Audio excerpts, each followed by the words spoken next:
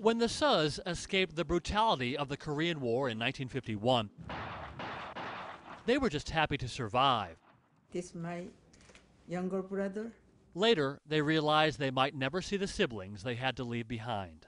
정말 I started crying all the time. I was going crazy, running from one room to another, just crying, crying.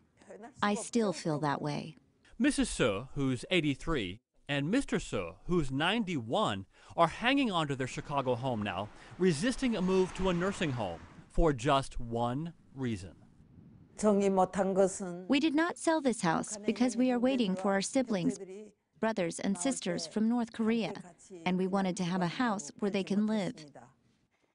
Like the Seos, Chahi Stanfield thought she'd only be separated from her father for a week or so when he sent the family away from the North some 60 years ago.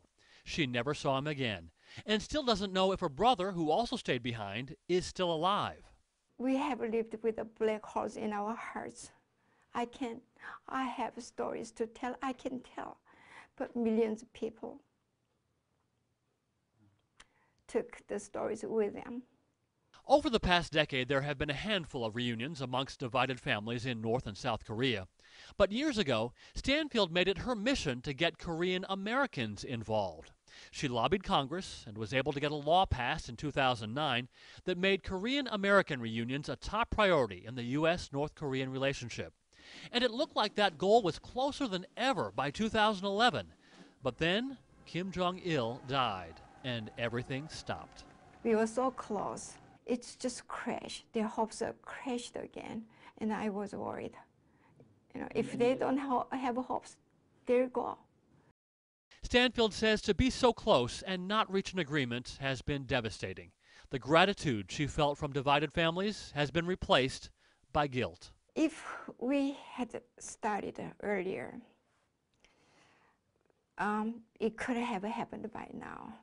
Sometimes I just, I cry. But I cannot sit down because there are still enough people there who believe in us. The Seos try to console themselves by poring over old photos.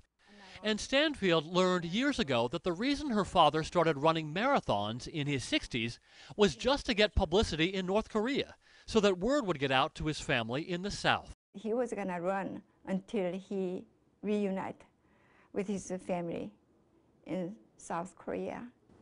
That reunion never happened.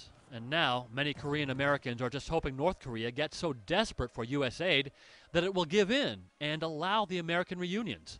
I feel like I am being punished because I left them behind. If I meet them again, I will feel like I am reborn.